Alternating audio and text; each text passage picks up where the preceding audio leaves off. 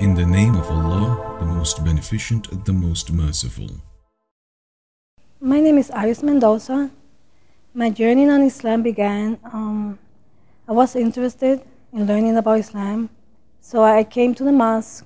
I spoke to one of the imams, and he told me they gave classes here if I wanted to learn to come on to the classes. So I took some.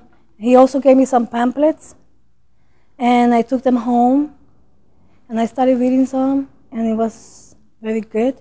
I started learning, then I started coming to the classes, and since then I've been coming to the classes for one year already.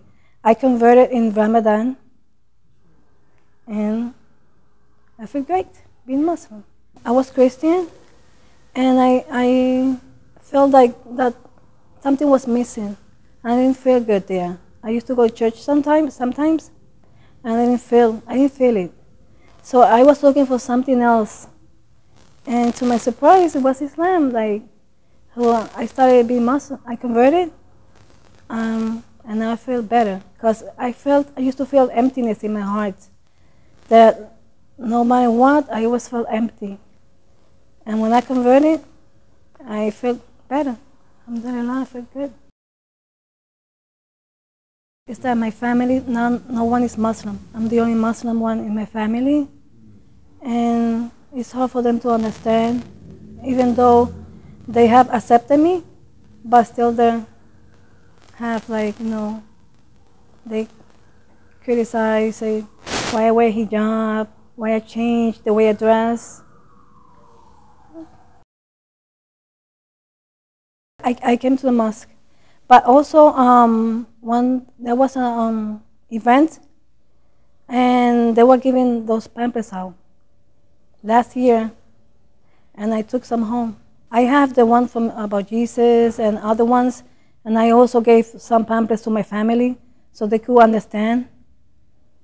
I think the information is very useful because there's a lot of people, even non-Muslim, we want to learn about Islam. Even if, non-Muslim, sometimes the curiosity, that's how some people come to Islam. I'm reading, and those pamphlets are very useful because if there's nothing from WhyIslam, how people are going to stay informed? Because some people don't have net in the house, so the pamphlets are very useful. I started attending the classes on Wednesdays, and I have so many questions to ask. And every time I'm asking over and over different kind of questions, and I have learned a lot. But I still feel that it's not enough. That Islam is like a never ending because you keep learning, and we get so hungry about we want to learn and learn more. The more we learn, the better it is for us. And now I try to teach the little that I know to my family or friends that are non-Muslim, so they could at least understand what Islam is all about.